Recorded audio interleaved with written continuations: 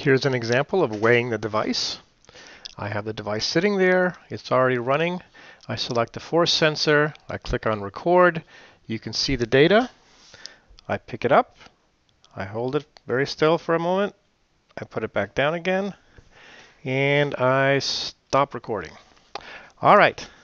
So if I'm in analysis mode, which means I have the little histogram selected over here, this icon, just dragging the mouse on any region tells me what the average is of that region. So naively here, I would say the weight of this thing was 2.12 newtons.